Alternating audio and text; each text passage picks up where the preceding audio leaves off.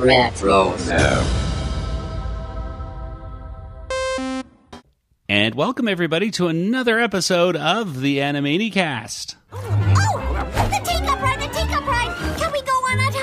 Can we please? Can we spin around and pretend we're tea? Please, please, can we? I want to be in a giant teacup so bad. Oh, I love throwing up on the teacup ride. Hold on, let me eat more lollipops and hot dogs first.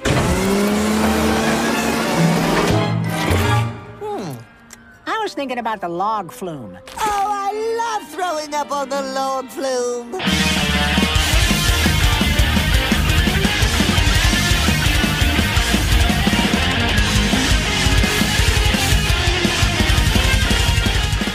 And welcome everybody once again to the Animanicast.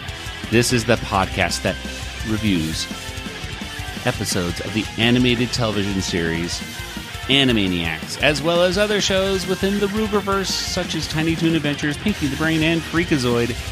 And today, we did it. Sound the alarm, sound the trumpets, sound some stuff. We just got through the last episode of the Animaniacs Reboot. That's right. Thank you, Nathan. And we're going to be talking about all the cultural references and gags and all that stuff. And, of course, in the end, we're going to give this episode of the Animaniacs Reboot a Water Tower rating. I am Joey, and joining me once again are my co-hosts. There's my brother, Nathan. Oh, man, now we can't have a helmet party. And across the country in Georgia, there's Kelly. Hey, y'all. Hey.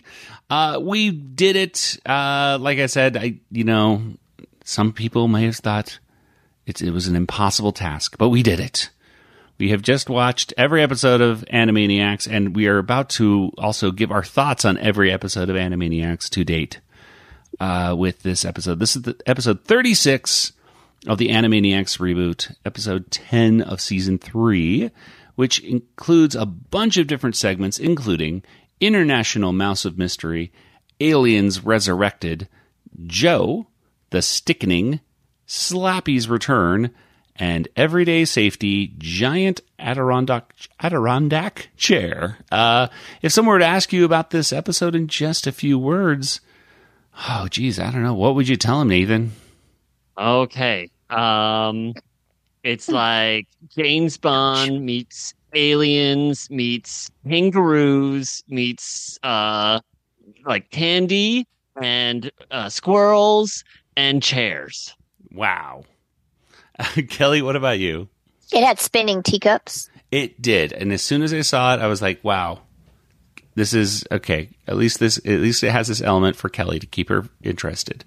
And guess which segment Kelly's going to be talking about today? The teacups. Yes, the teacups. Longtime listeners of this show will know Kelly is a fan of the teacups. I'm obsessed.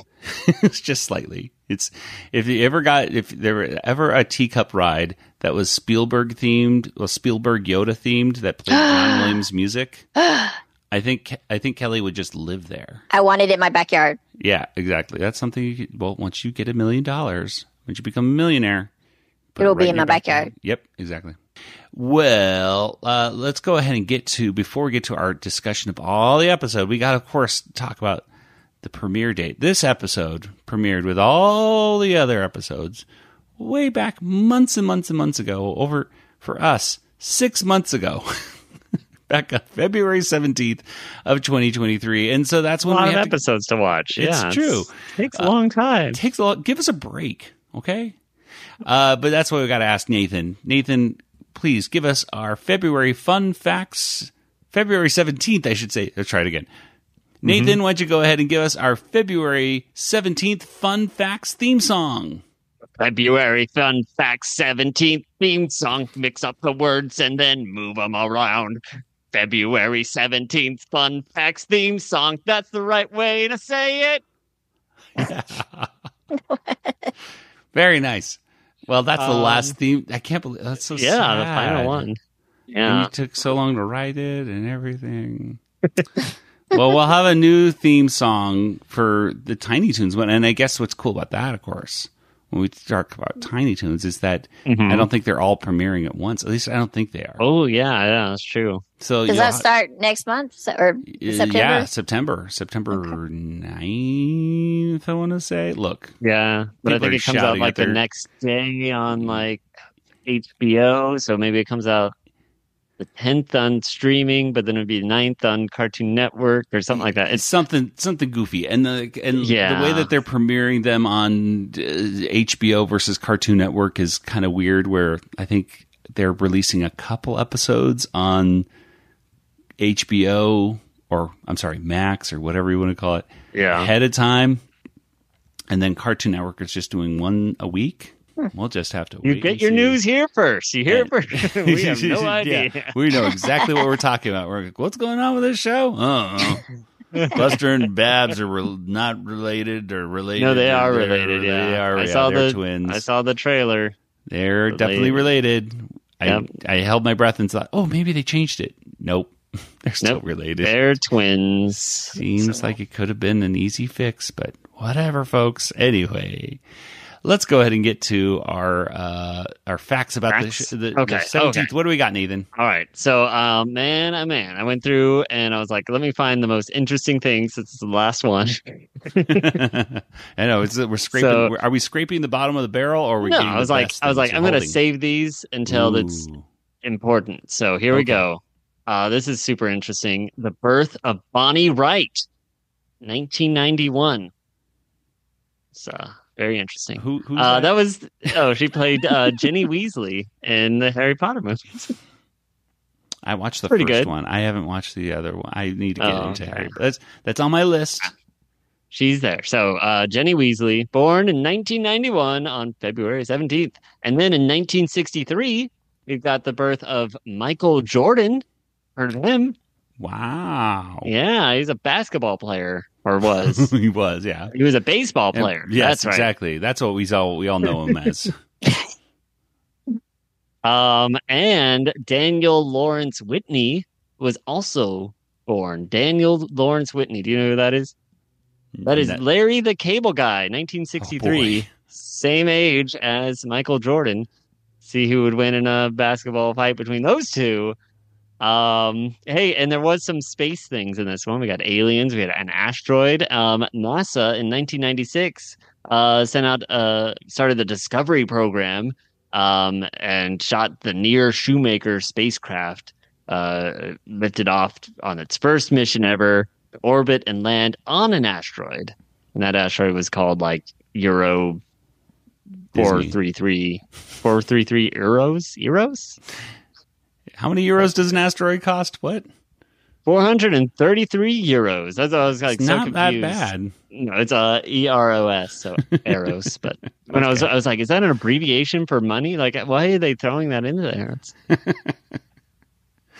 Well, very It's Eros is Cupid. yeah. Hey. I thought it was And some it's- sort of Greek or Roman thing. Yeah. So I guess there's 432 other ones. They're just like, there's gonna be a lot of asteroids. You know those space people with all their they Yeah. love their Greek and Roman mythology. I think it's part of the thing. If you're going to get into astronomy, you have to study everything about mythology. Nerds. Exactly. Nerds. I love mythology. I think do it's too. So cool. I am a nerd. What do you think? Proud they're, of it. they're I think we talked about it a few times, but when I went to Chicago over the summer, we went to the planetarium and they had a video all about the 10th planet or the 9th planet that we don't know exactly where it is, but it's somewhere because we can see that it's Still can't believe they haven't found it yet. I know it's somewhere in our solar system that they think it's bigger than Pluto, but we just don't know where it is because it has such an orbit that it's hard to find. I guess it's years it's so far long. away, and I don't know. I'm guessing we know it's there because of the gravitational pull it has Right. on the things, but Exactly. So there's another planet. So if you're, keep studying those Greek and Roman gods because we still got another planet out there to name somewhere. Go find it, folks. Study your mythology. First. Pluto 2. Don't let the internet name it. Oh yeah, please. Planet McPlanet Face or something. Yeah, that would Isn't be that, isn't better that what than- happened? Like the internet named a boat, and they named it like Boaty McBoatface or something. I Yeah. don't remember that, but that sounds hilarious. Yeah, Okay. it's something like that. And so it became like a meme or something. So I don't know. I don't know the history about it, but Oh, memes. The epitome of humor right there. Okay, well, let's go ahead and get to our discussion of today's episode. And we're, of course, going to start with the segment that happened before the credits even rolled. And that is International Mouse Brad DePrima, and Brian Polk, and it was directed by Matthew Yang. Kelly, why don't you tell us what basically happens here in International Mouse of Mystery? okay. Well, first of all, there's a lot of writers that wrote this piece. It kind I of don't made know me if I've wonder. I don't know if I've ever seen so many names on the writing credits. That's fascinating. Were they trying to just give a lot of credit to all the writers who had worked on the show, basically? And I don't know. Just 'cause Maybe they all it was contributed something. It's just one cool. line in this, each gave a song in the, hey, the thing about these songs, you do get residual rights off of songs. So, Yeah. So if they each contributed like a line or two, they're little, royalties. some pennies each on each little one that's downloaded on Spotify. There you go. very cool. Okay, so it's kind of like a James Bond inspired piece. The brain is trying to create a pitch for a spy adventure thriller, and obviously it's going to be kind of like James Bond or Austin Powers a little bit. And he wants Warner Brothers to make it into a movie. Pinky sings like this theme song, and well, it's not really a theme song, but pitch song, trailer song, and that's really about it. I mean, it just kind of feels like the opening credits of a James Bond movie a little bit. Yeah.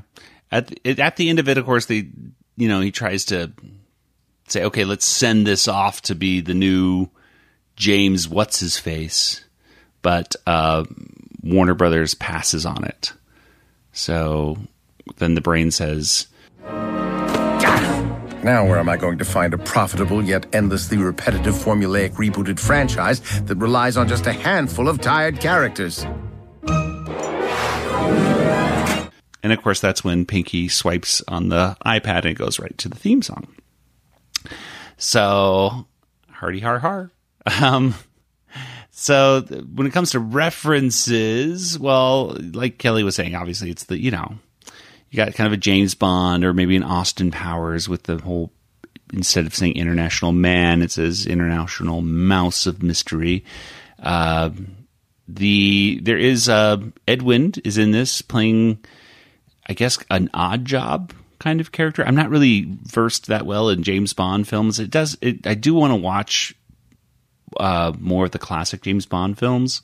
I've only seen From Russia with Love, I think, and maybe some of Goldfinger, but I've never been a huge James Bond person. I've only seen one or two of the Daniel Craig films, I think, actually, even, and only one or two of the who's before Pierce him. Brosnan? Pierce Brosnan. Yeah, I've only seen like a couple of those films or something. I've always liked James Bond, but it's not like I have to watch James Bond. There's just so many of them, so it's, you take it or leave it, it's fine. You know what you're getting. I will say that I felt it was kind of sad that, I don't know, they're mentioning that this is a tired rebooted, a formulaic rebooted franchise that relies too heavily on a handful of tired characters. I don't know what kind of commentary that is on the reboot itself. It doesn't seem like a very nice thing to say about the show that you've been working on. But I kind of agree that it did have an over reliance on obviously the Warners and Pinky and the Brain. Well, they're the most popular ones. They are. That's true. But I don't know. What did you guys think about this opening segment, Nathan? What did you think about it? I thought they were making another reference to our fan theory that the Warners are Time Lords because the most repetitive formulaic rebooted franchise is Doctor Who, obviously. That is That true, relies yeah. on just a handful of tired characters, and you just recast the characters. It's so easy. So therefore, that would be what Brain was talking about. And then by Pinky then showing the Animaniacs, we're then concluding that, yes, the Animaniacs are indeed Time Lords. And it confirms the theory of Doctor Who. There you Yes. go. That was my thought. So In actuality, they were actually referring to Doctor Who and not Animaniacs. Yes, they weren't talking about it. They were talking about Doctor Who and then showing the Animaniacs, and that shows us, yes, they are Time Lords. So that was my thoughts on. They have so much Doctor Who, like on Pluto TV, they have 24/7 Doctor Who playing, and it's like classic Doctor Who. I've tried to watch some of those old episodes. And I know that there's fans that love those corny old episodes. They are rough to get through. There's no money. They had no money. They had like, and that way it's kind of fun to watch because it's so B movie kind of stuff going on. But boy, oh boy. I mean, it's even less than a B movie because the B movie has some budget, right? Exactly. Like this is a television show that they have to like, right. So they're going to reuse the props from the last episode, and whatever they can do. Exactly. Let's go to another planet. Okay, though this planet has castles. Yeah. Oh, just like England. How weird. Okay, well, never mind about that. Okay. Kind of looks like Earth. I don't know. Our galaxy is full of British people. They all have the accent and everything too. It's great. Yeah. This one just looks like a movie studio stuff. Okay, well, I don't feel as bad now. They weren't talking about the Animaniacs at all. They were talking about Doctor Who. Okay, haha. Take that, Doctor Who.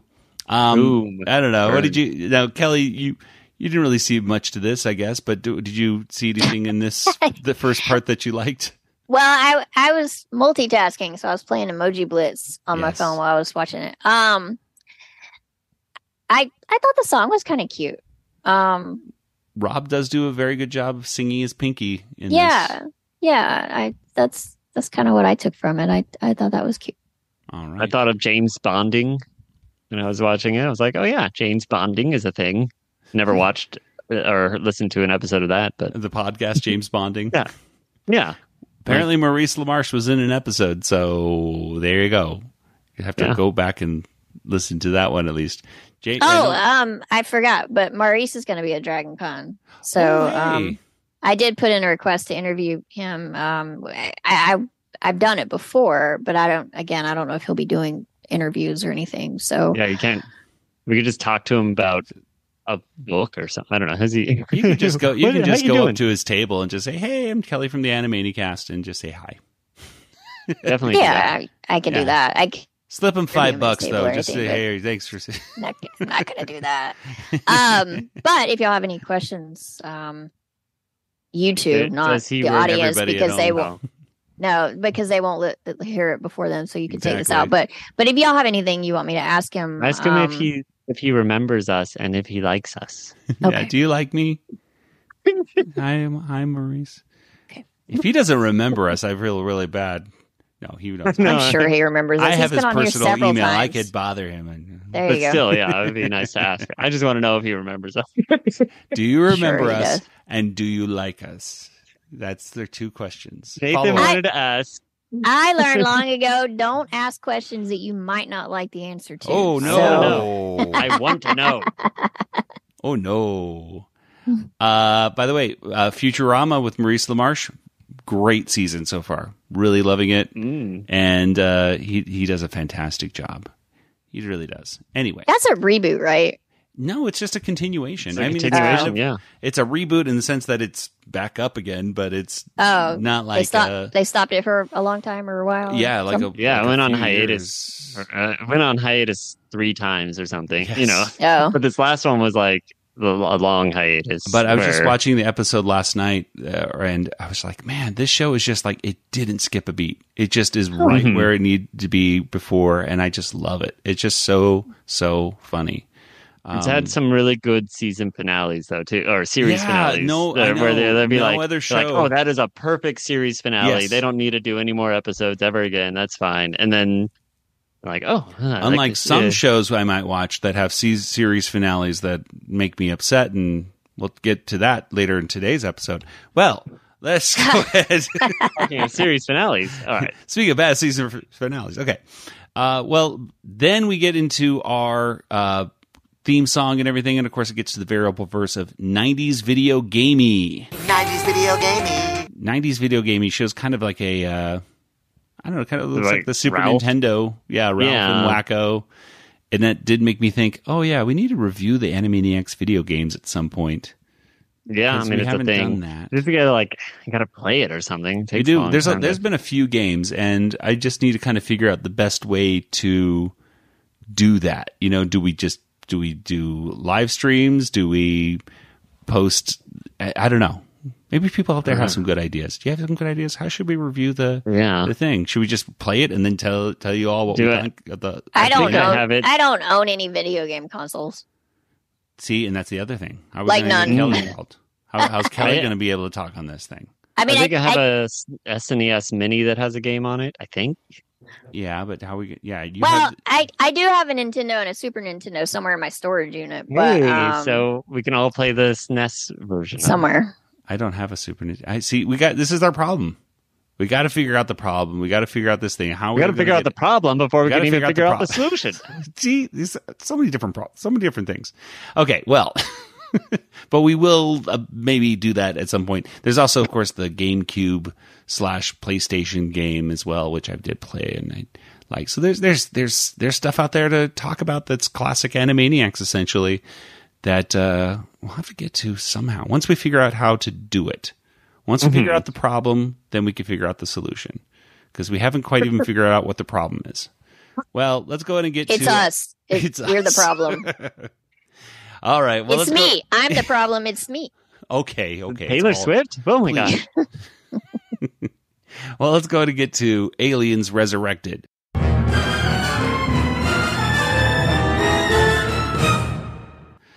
And Aliens Resurrected was written by Lucas Crandalls and Timothy Nash. It was directed by Brett Varon.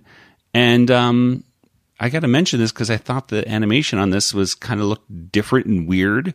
It's animation is by Digital Emation and Giant Ant. And I thought there were some really cool moments in it with the animation. All right. Well, Nathan, why don't you tell us what happens here in Aliens Resurrected? All right. Well, so the Yakko and Dot are like asleep, I guess, and they wake up and they find that Wakko's been up all night. He's actually been up since Tuesday, and it's like Sunday or something. I don't know. And he's got strings all over the water tower, and he apparently thinks that aliens are real. Yeah, I mean, come on. There's never been an alien in an Animaniacs episode, except for one episode, one time. Yeah, just forgetting all the other. But when Yakko had to sing about the way about everything on Earth or something, tell us everything about humanity or something. So he's saying about everything. Well, these aliens are back. They're all purple. They got big eyes. They got a bunch of eyes. And they're going to take over Earth and destroy it because humanity is nasty. Very nasty. Based on your informative song, the council has determined all the inhabitants of Earth are nasty. Very nasty. That's right. But to stop them, Yakko is going to sing another little song about why humanity's wins or something. Just some of humanity's wins. And he goes through with the help of Dot and Wakko. They talk about different cultural victories that we've had in the arts and in science. All these different victories that have made things that are good for humanity and why we should not be destroyed. Confucius, the Buddha, and Abraham Lincoln, Plato and Sun Tzu, they got people thinking. Austin and Shelley, those three Bronte sisters, Kurosawa, Casablanca. And don't forget Twister. Elvis and Freddie, Adele when she sings. These are a few of humanity's wins. the aliens don't seem impressed. Except one of them has something in his eye, or he's thinking about a dead dog, or he's got allergies Aw. from his old dog that he was allergic to, or So you were crying, but about your pet? No, it's just that I was allergic to my sweet Dusty and just being reminded of. So your eyes got watery at the memory of an allergy. No, Give it up, pal. something. Or you know what? It turns out he's just sad because Twister was a good movie after all. Yeah, so they decide to not destroy the Earth, but if they find out that people are being nasty, then they're going to come back, and that's why the Warner's like, oh, they're going to be back unless we stop doing bad things. So maybe the Warners won't do any more bad episodes, and then they will never be back. Yeah, they won't be back. Sorry. As soon as I saw that, I was like, they'll be back. And I was like, no, they won't. I don't think so. We're definitely going to see them again, aren't we? Yep. Let's go ahead and talk about the cultural references. I mean, there's a lot. I mean, it's every verse is a different cultural reference. There's a lot of cool historic figures that are brought up. The wiki brings up Ruth Bader Ginsburg and David Bowie, but That aren't even mentioned in the song. all right, so let's look at this. We got Frida Kahlo. We got a bunch of different artists, but they do mention animation as well as a great thing. And then they mention some great thinkers, Petra, the Taj, the Three Gorges Dam. See, I never even heard about this stuff. I think that's what I should point out. Stuff I don't know what it's talking about. Three Gorges Dam, never heard of it. Large Hadron Collider, I don't know. Oh, the Hadron Collider. Hadron, oh yeah. I should rephrase that. Reading, never heard of it. No. The Three Gorges Dam is a hydroelectric gravity dam that spans in China. Oh, okay. They did mention, Dot mentions some female authors, the Bronte sisters, Jane Austen, and Mary Shelley. And gosh, there's a lot. There's Elvis and Freddie Mercury. It just goes on and on. There's a lot of great stuff, but the aliens, of course, try to mention the bad things, but they can counteract most of them. The only thing was, in fact, they just basically say, give humans a chance. Give us all a chance. The only thing that was a little confusing at the end of this was why they were out of breath to me at the end there. I'm like, it really didn't seem that fast-paced of a song, and they didn't really seem to be moving around. Whereas even though I didn't really like A Brief History of History, which this song is basically a follow-up or a sequel to. A Brief History of History is a much faster, almost more upbeat song. Even though this is a more positive message, it seems like the other one has a tempo that's a little, I don't know, a little better. But I actually, that's about all the references I could think of. I was a little confused, like when Nathan was pointing out they've never seen any aliens before. And I immediately thought, when they said aliens, I immediately thought of Yoda from Space Probe. Yeah, I was thinking of Yoda. Me too. I always think of Yoda, but yes. That specific Yoda. Yeah, from that episode. That's such a funny episode, and it's just like that's when I think Animaniacs and Aliens. That's what I go to, not these things that it's the gentleman who does the voice. He's the guy who does that, the epic movie trailer voice guy, I believe. What's this guy's name? He's John Bailey. Very nice guy, but I'm not a big fan of him doing both voices of the aliens because I don't think he has enough variation in his voice, honestly, for the two of them. I mean, I guess that's kind of the point, that they're aliens and they sound the same, but I'd like them to sound a little bit different or a little sillier. What are some things in this? Because I already mentioned a lot of stuff that was mentioned, but what are some things that you might have liked? Kelly, let's start with you. Well, you already mentioned it, but I really thought it was funny when the one alien was asking the other, like, so you're reacting like that because you have you're allergic to the memory of your dog, or basically that whole conversation was kind of funny because he just kept bluffing his way through it, and the guy was like, wait, but no, so now you're saying this. I mean, he was really just getting it at the real issue. I mean, he just wasn't buying any of it. Yeah. It was funny. Nathan, what do you think? I liked when they're trying to figure out if it was a good thing or not, whether they're going to be taken into the ship because, they're going to be tortured or whatever, but it's also going to be VIP, and that's good. Trying to figure out, and they're going to get partial anesthetics, Yes. or, so. And then it was fun seeing Meatball Man, I guess. Apparently, Ralph likes to wear costume because he used to be rich. Was that the beginning of this season? Yep. Seemed like rich forever for ago. half an episode, basically. Yeah. And I guess Scratch and Sniff was in this, right? And yeah, Nora never woke up. I guess. Nora So I slept don't the know. entire time. They did not have to pay her a dime in this last episode. Well, animator, and that's yeah. I don't know. I never really thought of Brief History of History portrayed humans in such a negative light, but I guess it kind of does. I mean, it really does focus on, even though it talks about the whole history of like the Big Bang, but it does talk a lot about how humans have messed up a lot of stuff. I don't know. It's kind of an interesting, I think, maybe commentary on how the reboot itself was kind of perhaps a little snarkier and meaner than it necessarily could have been, whereas the original series may have been a little bit more optimistic and positive, and more of their songs where you didn't get a bad impression of the subjects that were being discussed. I don't know.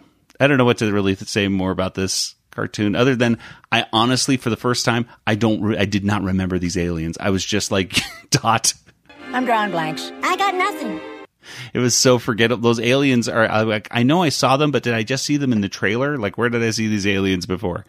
I did not, like A Brief History of History. I remember the song that Yakko sang it. I remember, all that, but I don't remember the context of why they he was weren't really singing it. necessary for that episode. Yeah, it's just like they're very limited in that because it's like they're to introduce the song and then the song's done. Like, all right, bye.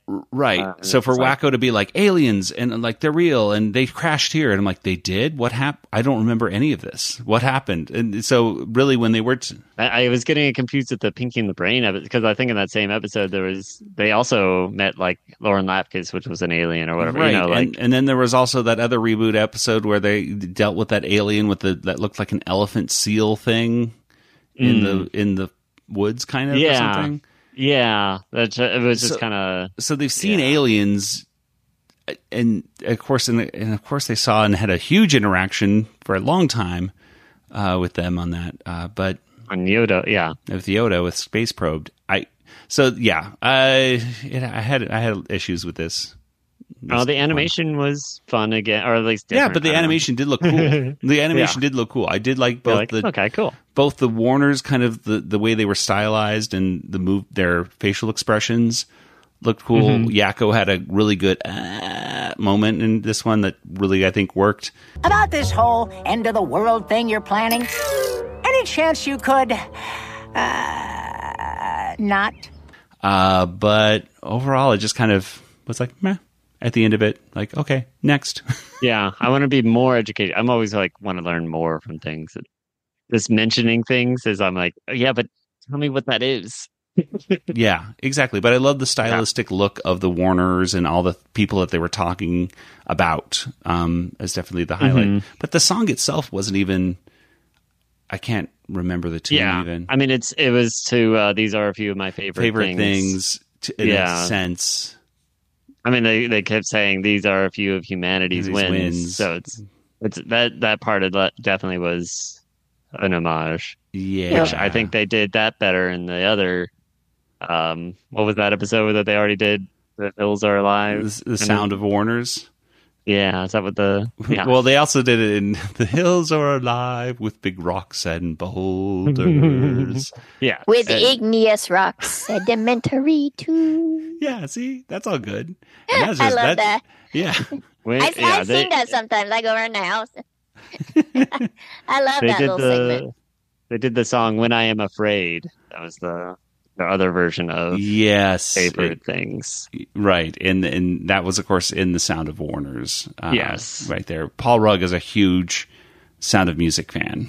So he likes his Gilbert and Sullivan, and he likes the Sound of Music. So there you are. Well, let's go ahead and move on to Joe. So, Peggy, how's Joe doing? Hi, Mum.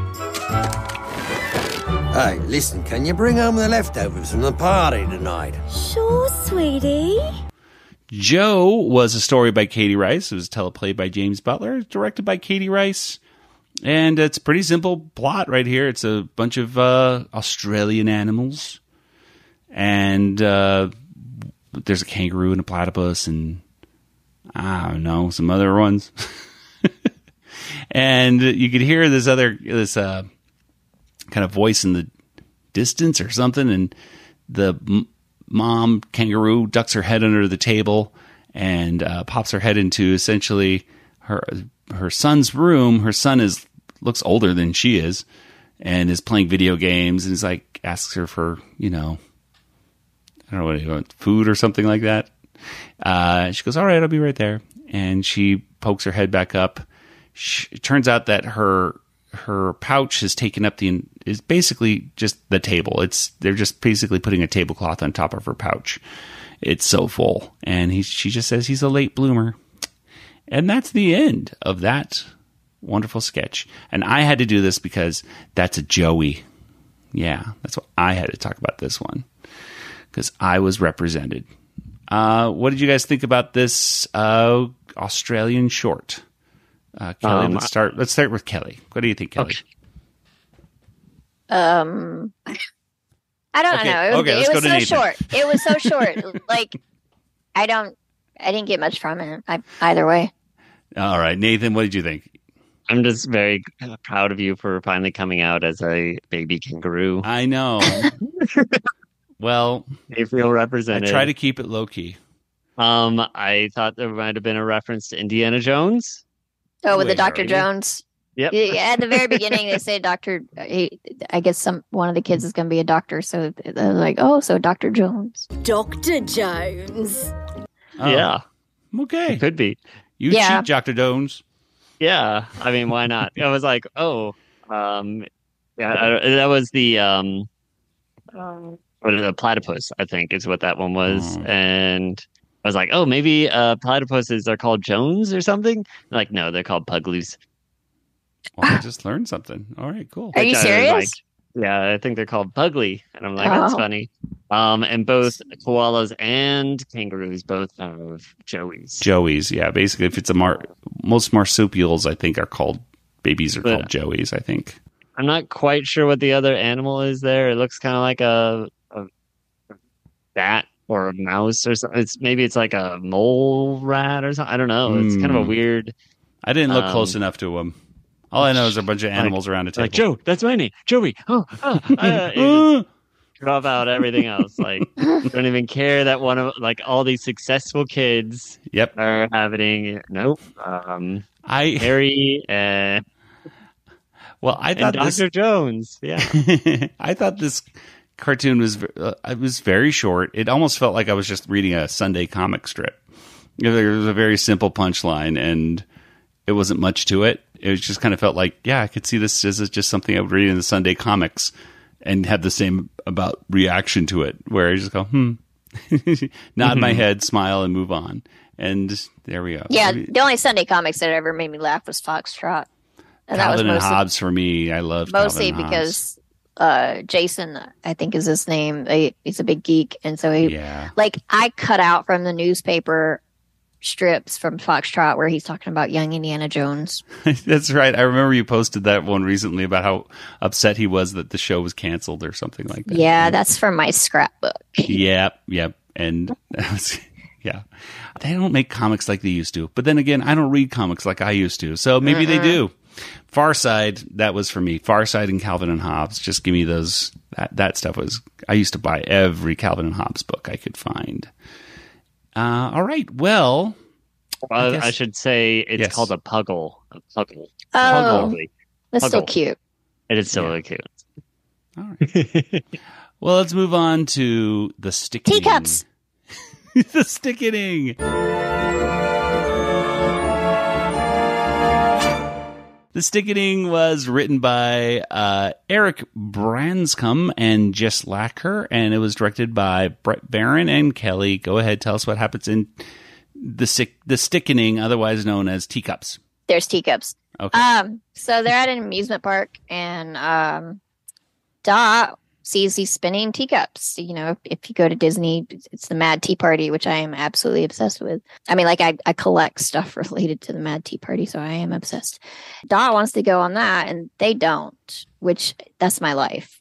Maybe people will go on it once with me generally, but like the one time I rode it 12 times in one day, at least half of those were all by myself. But that's fine because I don't ride roller coasters, so that's what I do is I spin in the teacups. So they didn't want to go, and so they were going to split up. But Wacko, I mean, he's his usual self, and he's thinking about his stomach, and he gets like this huge lollipop, and then it gets stuck to Dot's head, and it's a huge lollipop, and they can't get it off. No fair! Yeah, more of a carnival. Your lollipop is stuck on my head. Your head is stuck on my lollipop. And then it's so sticky, like everything else gets stuck to it. And then eventually Yakko and Wacko get stuck. And but Dot is focused.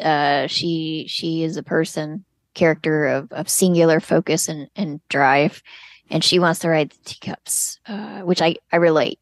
I relate so hard to that. And so she just like wraps it all up with tape and, you know, kind of puts everybody and all the things in one little secure little package on her head. One for the teacups, please. Excuse me, I'm not great at talking to girls, but should I tell you that there's an entire lollipop stuck in your hair, and a woman, and some garbage, and a pigeon, and two, maybe are they dogs? And then she gets on the teacups, and that is me on the ride, like wee, and just spinning. And she's just having the time of her life. And then while she's spinning, even more stuff gets stuck to the lollipop. And then eventually it's spinning so fast that there's a tornado, and you get sort of a Wizard of Oz homage with things kind of like floating around outside in the midst of the tornado. And but then the tornado gets so strong, and then everything else nearby is sucked into it, and we hear the song about the whippoorwill, and then we see a clown. When the whippoorwill whippers in the wind can't whip her back. Oh, nice and chubby baby! The lollipop turned tornado basically is now a black hole, and it sucks up everything. The Warners, the studios, Burbank, all the characters. You see, Starbucks and Mindy. Cindy. There's Mindy Starbucks, and Buttons. Starbucks and Cindy. Yes. They get sucked up, and then the whole universe is sucked into this big black hole. And then Dot says, talk about going out with a big bang, huh? She's lost like the fur or whatever on her head. Somehow Hair. the flower still stayed on, so that was good. At least she had her flower still. But there we are. There's our stickening right there. There's obviously some references to the original, Teacups. The teacups, yes. Mr. Skullhead's shown in it, so that was that's right. cool. He was like at the ticket counter or something. Yeah, just like as a fortune teller machine, so he's just kind of there. And I guess I did not. Oh wait, no, Mr. Scratch and Sniff, Mr. Scratch and Sniff. Please, he's a doctor. Dr. Scratch and Sniff is seen in his bathtub again. I guess, which for me, yeah, it's just a carryover from the previous segment. There's a lot of other stuff you see from the other ones. You get to see the gnome again. Obviously, you mentioned Starbucks and Cindy, and that's pretty much it. What did you guys think of this? Nathan, let's start with you.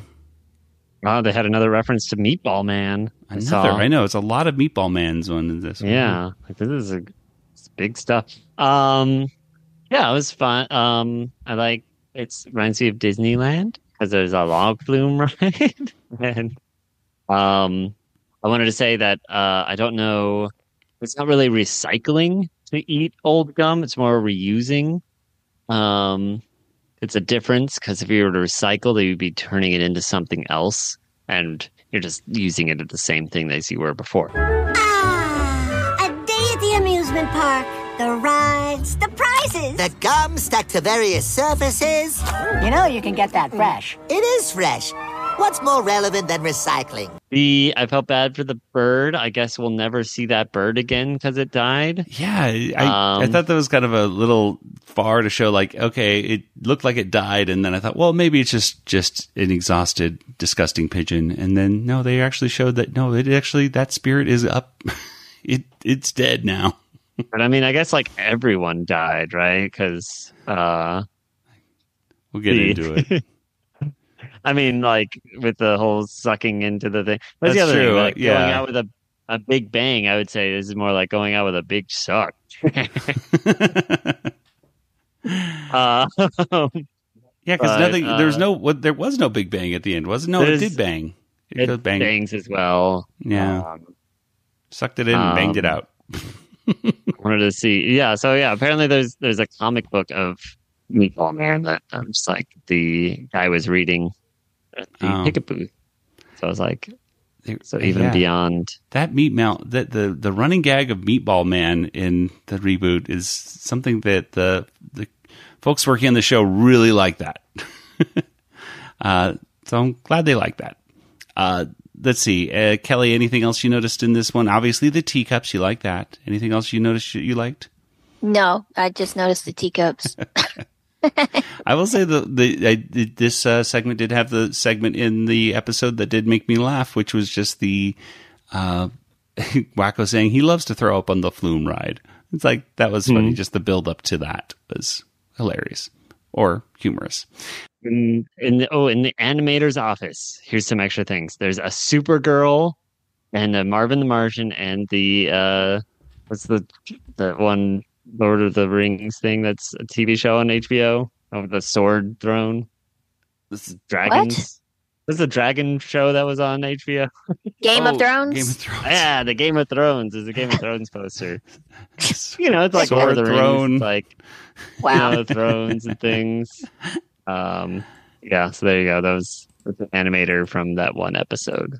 All right. I don't know. I feel like they're just kind of trying to they're like, oh, this is going to be our last episode, so we should throw in as many characters as possible. Right. And I know it was nice to see the clown, but I really, obviously, that was a big disappointment from us finding out that Paul was going to be on the episode when he posted that video. And I was just thinking, oh man, I can't wait to see another segment featuring Mr. Director and the Warners together. That'll be so funny.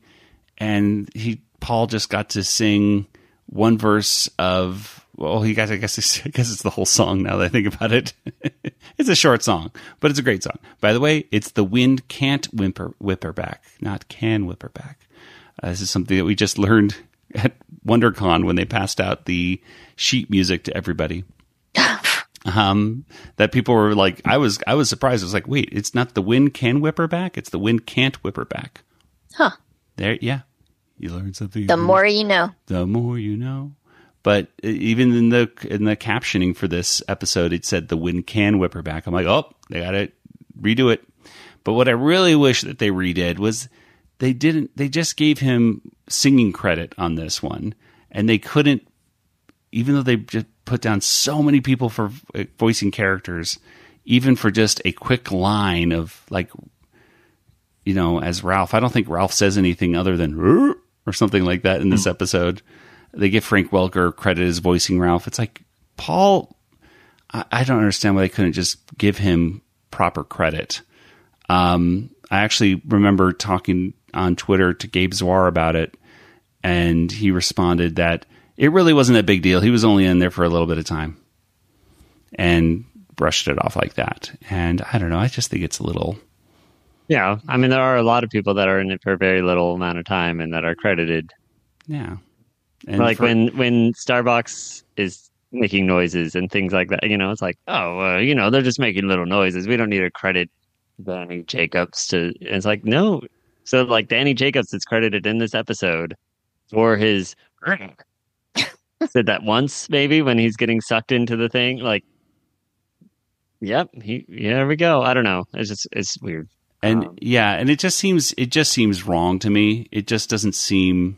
It just seems to me like you got to put Paul in, especially as a fan of the show.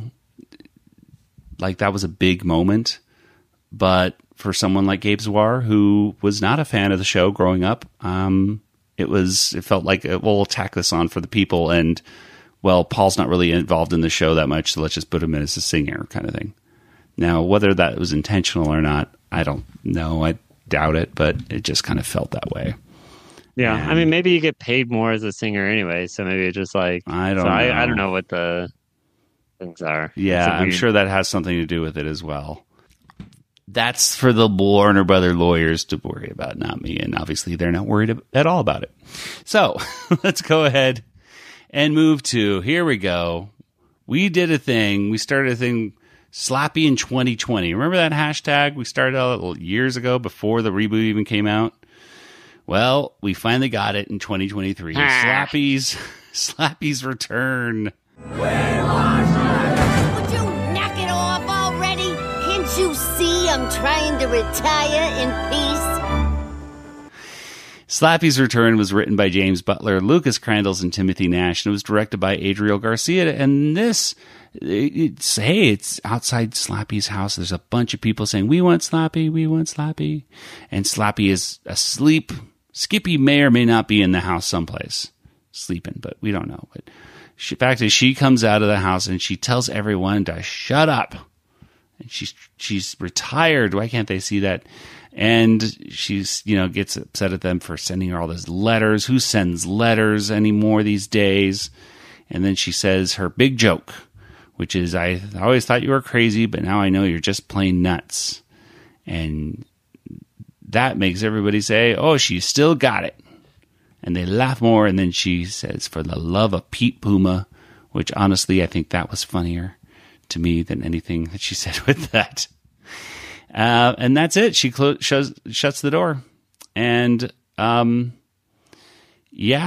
this was a last minute edition. According to Gabe Zwar, this was a last minute edition, and you could kind of tell because I think they did. This is what the reboot did. They finally did the impossible. They made Slappy Squirrel unfunny. So they said it couldn't be done, but they did it. No, that was mean, but for me, true.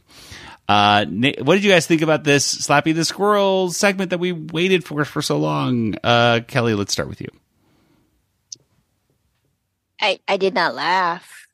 It was cool to see Slappy again, but it was just, I don't know. I mean,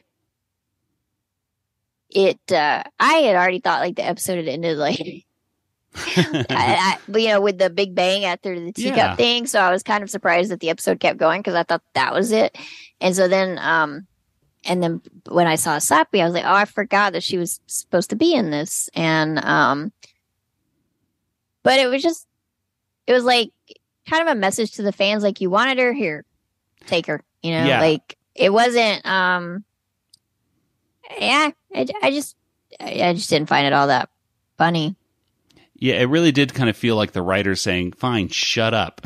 Here. You like look, she's retired. That's why she wasn't here. It's like, no, she wasn't there because you guys didn't think Slappy Squirrel was that funny to begin with. And you underestimated the popularity.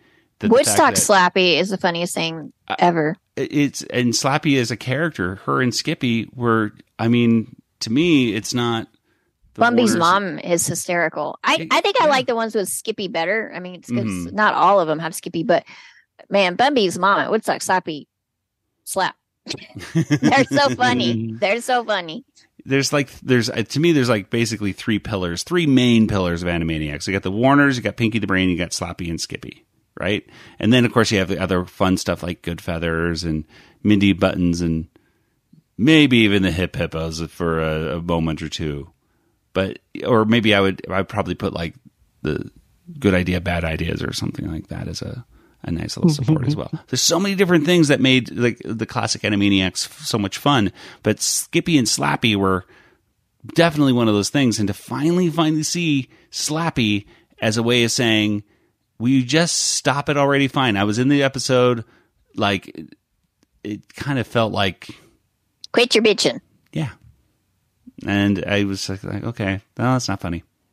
Thanks, but no thanks. I could have done without this Slappy. Honestly, as much as it was nice to finally see Slappy, I would rather have not seen her at all. That's why I always tell people, because, like I follow this Facebook group about Sequest. I loved Sequest when it first came out, like the first season. Yeah. And then it kind of went downhill, but I loved it. And it was a Spielberg executive produced show. But people keep talking about, oh, we want Sequest back. And, of course, Rory Scheider's gone. Jonathan Brandis is gone. They retooled the show, so it wasn't even resembling its first season. And it's like, yeah, be careful what you wish for. Like, you think you want it, but do you really want it? Because it's not going to be the same. It's not going to be, it's like, we've talked before ad nauseum about Star Wars and the sequels. And, so many people got so excited when they announced the new Disney trilogy, but then they hated it because it wasn't as good as the prequels, which the original fans didn't like the prequels. They waited 20 years and it's like, we don't like it. And so it kind of depends on where you are and when the movies hit you and things like that. Because, sometimes things have a greater impact maybe if you're watching it as an adult or if you're watching it as a kid, but it's not going to be the same vice versa. I mean, well, you can't go backwards in time, but you know what I mean? Like, sometimes when you watch something when you're a kid, it's just not going to hit the same when you're an adult. Yeah. And even if it is good or even if it is funny and well done, I mean, sometimes it's just not going to hit the same. Yeah. It feels like, if you ask a band, even if a band has the same instruments, they have a guitar and they have the drums and everything like that, and the lead singer is the same, maybe even, or something like that.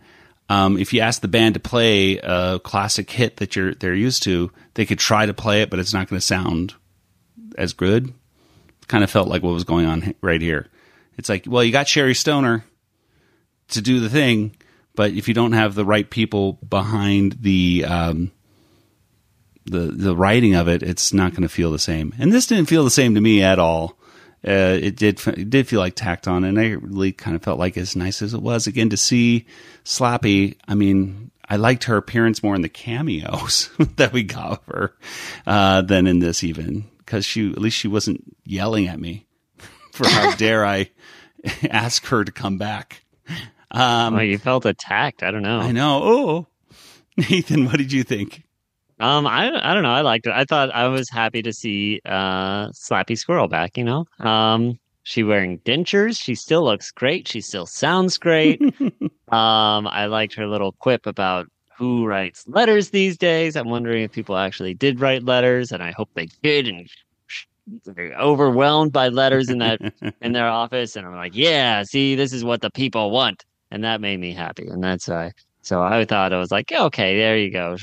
And to bring back Sherry Stoner there, I was happy to see that. So, I guess I would want a longer episode in an ideal world, have Skippy there, but it's like, I'll take what I can get. And I think it was an improvement to the episode segment.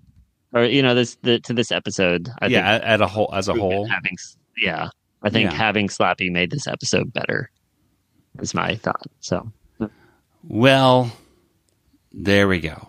That was our Slappy. Wish we got more, but then again, maybe I don't wish we got more.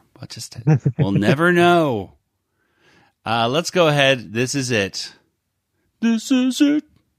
Let's go ahead and talk about everyday safety. Giant Adirondack chair.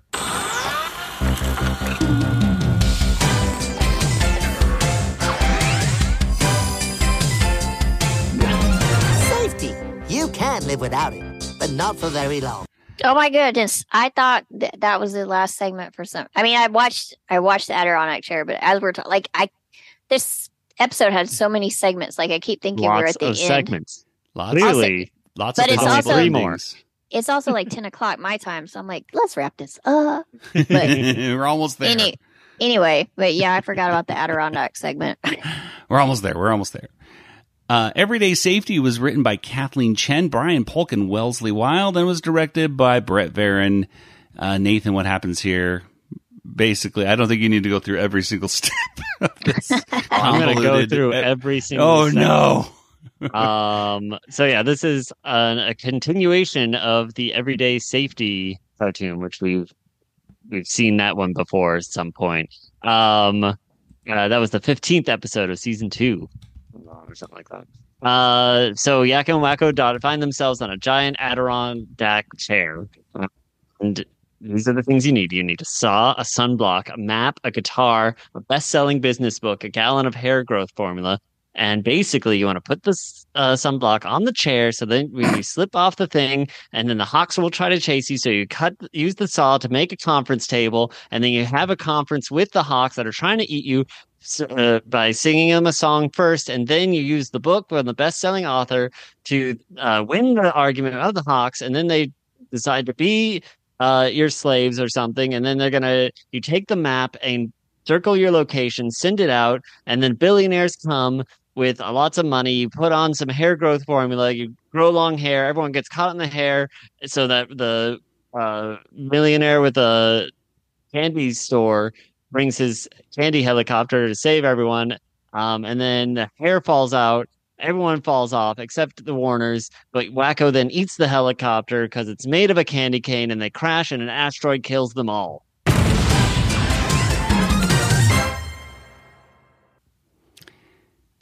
The end. Wow. I think that's everything. Yeah, that is pretty much everything. I guess the main thing is that they say, like, oh, we're not going to die. No, we're going to die. And they have a callback. I think the biggest reference, is a callback to the first few lines of the reboot, which is there's a lot of pressure riding on our first lines. And in this, they say there's a lot of pressure. And, oh, like this, and bloom, they're dead. The end. Obviously, when this episode first hit, it was a much bigger story, and I think a lot of the outrage, people going, they did what now? Obviously, this is kind of like, I think, what the people, Gabe Swar, Wellesley Wild, and everybody else perhaps wanted to do was make this a cliffhanger so that they could get renewed. And surely this would get the people so upset, and they go, well, they can't cancel the show. We need it back now to see that the Warners are alive. And that didn't happen. That didn't happen I think it backfired perhaps, and it made people more upset at the creators of the show than anything. Of how could they have done that instead of, please Hulu, bring them back so we could see what happens so that they survive. I will say, when I was in Des Moines, it was in WonderCon. So it was in March when this had come out, and I was hearing Tom talking to Paul about this particular moment. He's like, hey, Paul, did you hear what happens? They're all dead. and they're just like, what? It was a shocking kind of ending. Like, that's what you do? So I decided just now to look at like the original, how you wrap up a series. Even if you think like, well, we'd love to do more, but episode 99 of the original Animaniacs here. You started with Newsreel of the Stars, and then you had an extended theme song. Again, you start with Newsreel of the Stars, You have that extended theme song to kind of really give as much as you can. You get to see the birds on the wire where you show the good feathers. It was kind of like they're running out of shots, so they're just like, we gotta use the extended one, use newsreel, because we only have. But at the same time, it kind of made me felt like, you know what? One last time. You know what I mean? There was a sense of finality to it. Birds on a Wire, which was probably kind of sitting around, had a nice. It was a cute, like, we're wrapping things up. We're saying goodbye. It had a sweetness to it. And then we had the scoring session, which may not be the best Animaniacs cartoon, but you got to see all of the cast playing different parts and kind of pinpointing like, oh, there's, Hello Nurse, there's, Slappy playing instruments and so on. Every single character was featured in some way. And then, of course, it wraps up with this is just a celebration of the show with the Animaniacs Suite, composed by Richard Stone, and just a wonderful piece of music, just showing all the things, celebrating the whole series. And then in the credits saying, we'd like to thank everybody. What is the exact quote? A special thank you to all those who have contributed to the success of Animaniacs. And of course, just wait until episode 100. Just wait and wait and wait. Got nothing, none of that kind of, but that was like it you kind of felt like a melancholy feeling at the end of like, oh, this show is ending, and we would continue on with like Wacko's Wish and Wacko's Wish is kind of like an episode 100-ish, right? Kind of exactly, thing. And of course the thought was, I think if Wacko's Wish was a little bit more popular, it probably would have done additional spin-off movies and stuff like that.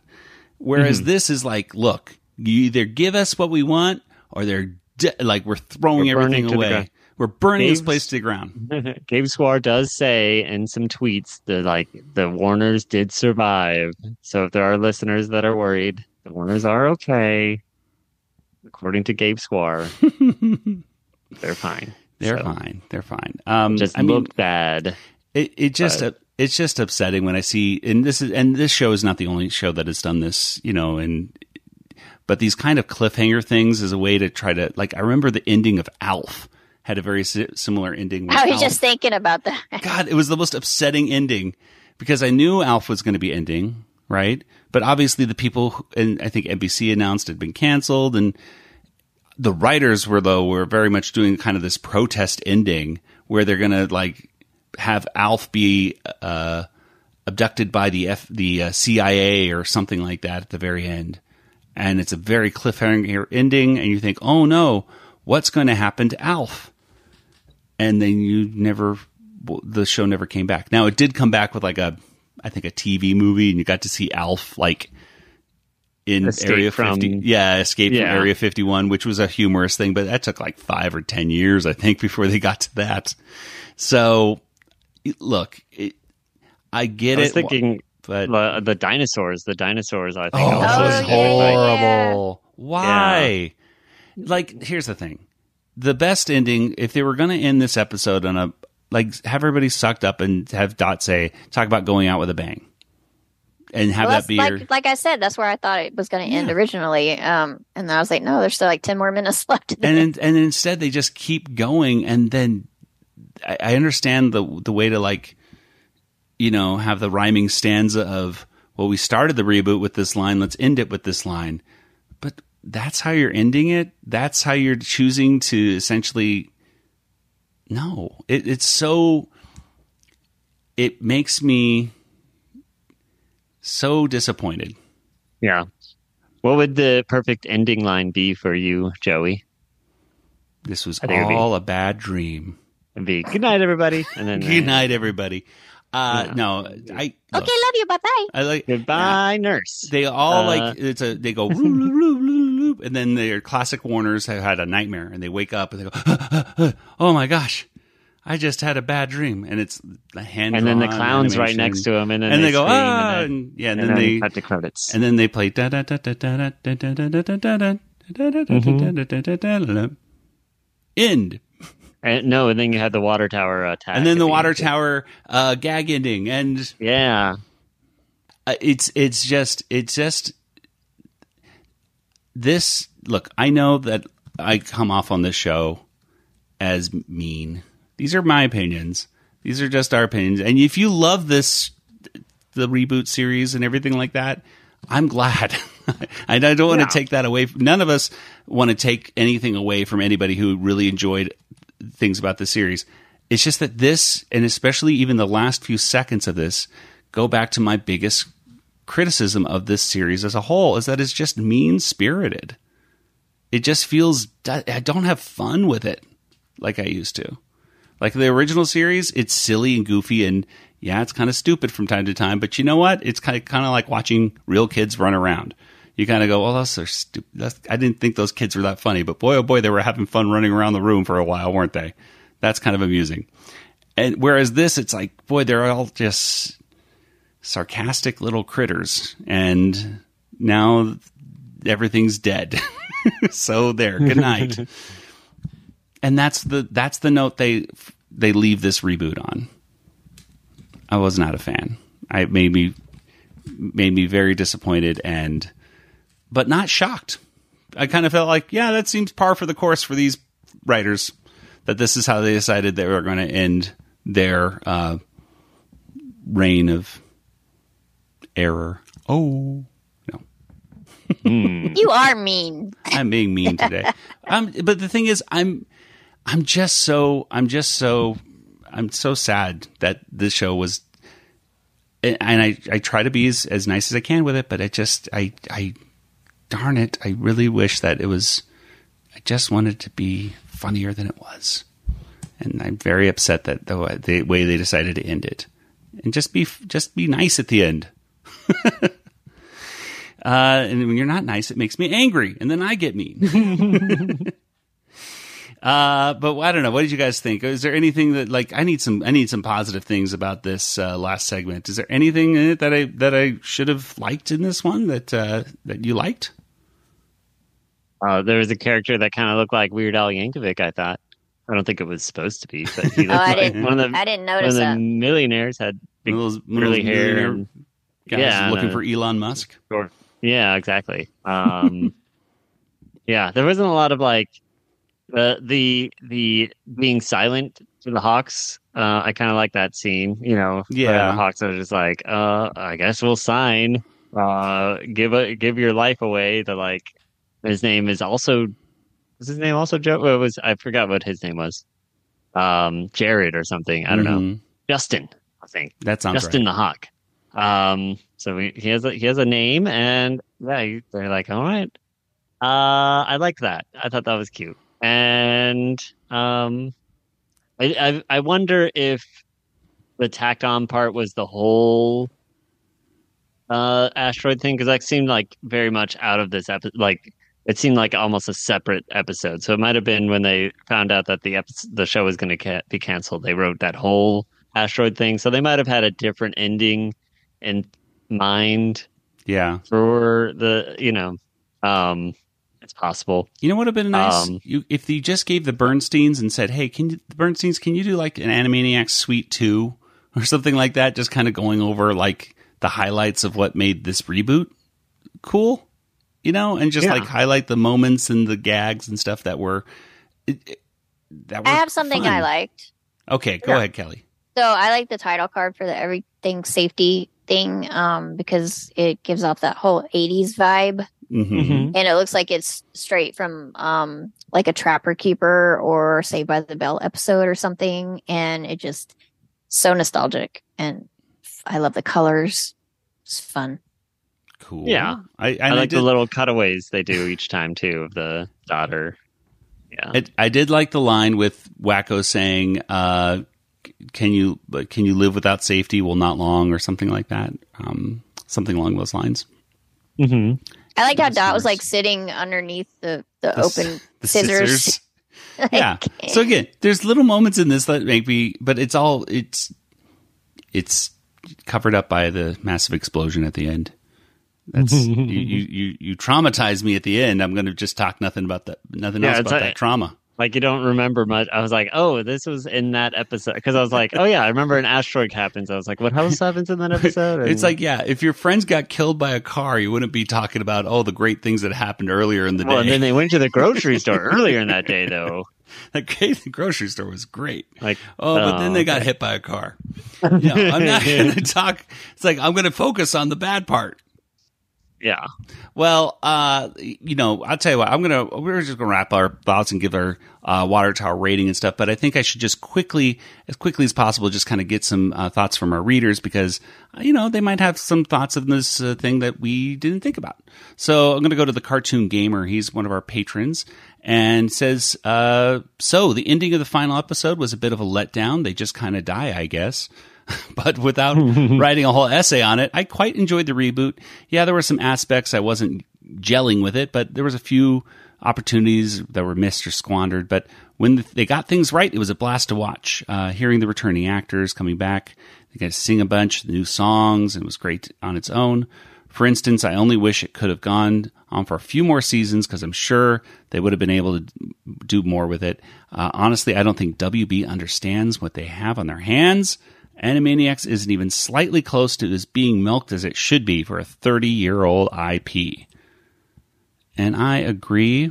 I will also say that the Cartoon Gamer made me think of another thing, is that my initial thought of this reboot was that, well, at least they're going to go back and they're going to look at like the original series and stuff, right? Mm-hmm. And while that may have been the case for some people, I don't think it necessarily did anything to help the Animaniacs franchise as a whole. Because even though the people who are listening to this episode right now are fans who probably listened to or watched every episode all the way through each one, I will say this was quite with certainty: you are not among the majority of fans of the Animaniacs. At least not that I have run into talking at cons and things like that. We are the 1%. Yeah, I know. I guess you should be honored that you got, you did it. But at the same time, it's like most people that I talk to, and even some, in person and sometimes online, say, even people who left reviews for what did you think about this, is that most people say, well, I got through like the first season and then like the second, and then kind of started the third, and I'll come back to it. That doesn't help the franchise as a whole. So if that's the case, then I don't know if this reboot really helped the series as a whole. That's just me. Let's go ahead and move to let's see. This is final reboot thoughts, and this is from a Slappy Squirrel Gmail account, which I won't give out the exact one because I don't want people to spam them, but it says, personally, the last hurrah for Slappy was the best part of the reboot. Seeing her one last time was great, even if, in my opinion, it was lackluster. What do you expect from Daily Dose of Slappy? Oh, that's what this account is from. Daily Dose of Slappy. It says, comment about the Warner Sibs? Nah. That's actually a very good Twitter account, and Instagram. Daily Dose of Slappy Squirrel. Because sometimes you do need your daily dose of Slappy. This one right here says, rest in peace, Warners, you will be missed.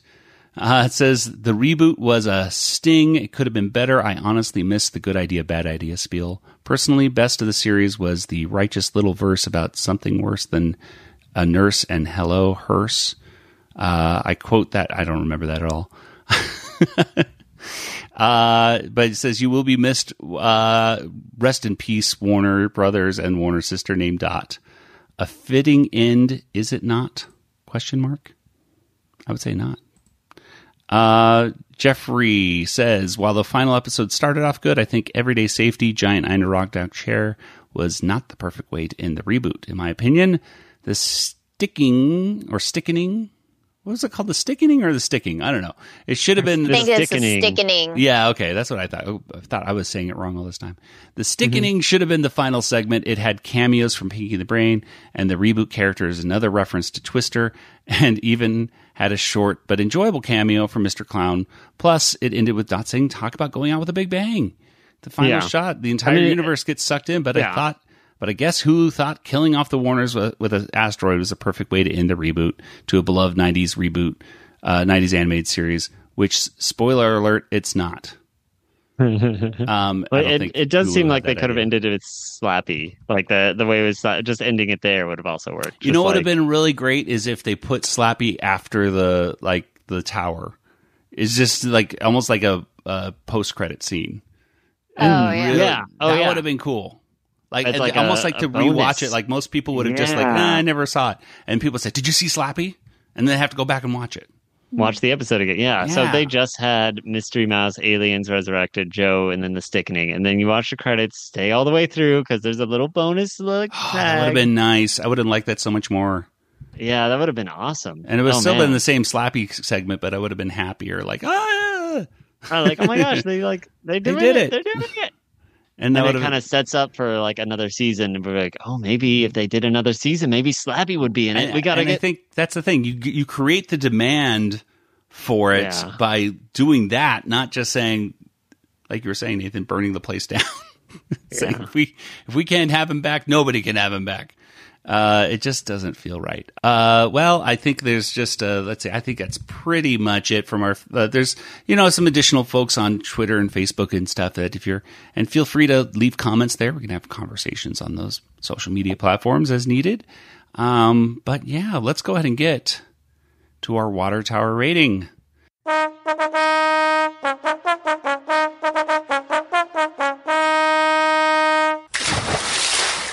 Well, out of 5 water towers, how many would you give this episode, the last episode that we know of the Animaniacs reboot? Kelly, why don't we start with you? I'm going to give it 4 because of the spinning teacups and how much Dot loves them. And I relate to that.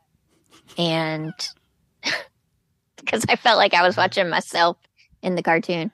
And it was good seeing the clown and the whippoorwill song. I liked it. So, and like I said, it was nice seeing Slappy, although I think one of the listeners said it was lackluster, but it was good to see her and hear Sherry Stoner again. So, I mean, there was just so much in this episode. So there was a lot to like, I guess. And then there was a lot that maybe we didn't like so much, but I really liked the teacup stuff. And I really think they should have just ended with that episode. I mean, I'm sorry, that segment, like everybody's been saying, but no, it was just fun. And I like the animation of it. It was just, it made me want to go back to Disney. And I was only there like a month ago. So. All right. Well, Nathan, what do you think?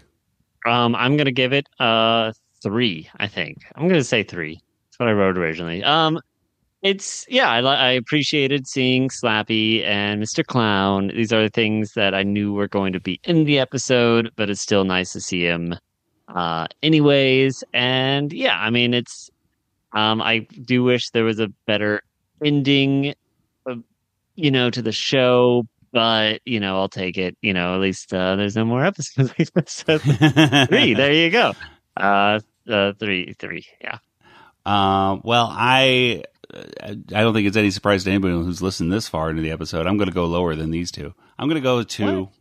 You always go lower than us. You're going to go not to. True. Last week I went higher. That's true. Yeah. Mostly you go lower than Mostly I go because lower. you love Christmas, or you tie with us. I'm looking at. That's true. See, that's true. Yeah. It's mostly true. It's mostly true. That's true. Not always, though. Yeah, I mean, like for all the reasons that it had those moments, but it just was, it was at times disappointing and at other times aggravating. So a 2 for me. And again, overall, most importantly, I had one moment where I laughed, and I wish I laughed more, and I just didn't. I just felt sad when I was done with this. Sad and confused, which is not a feelings that you want to have after any episode of Animaniacs, I think. Well, let's go ahead and get to our contact information. Nathan, where can people find you online?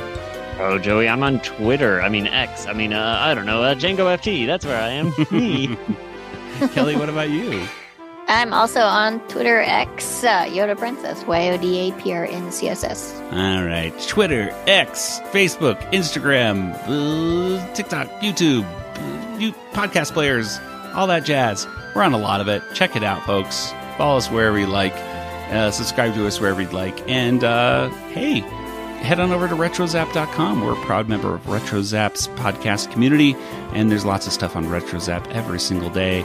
We had a little bit of a problem recently with RetroZap's, the site went down. Oh, I got so many people upset with me. I was so confused about that, too. I was going to ask him, like, do we have a website still? Yeah, but it's back up. It's back running and stronger and better than ever, so don't you worry, folks. Animanicast.com will take you right over to the RetroZap archives right there. All of our episodes.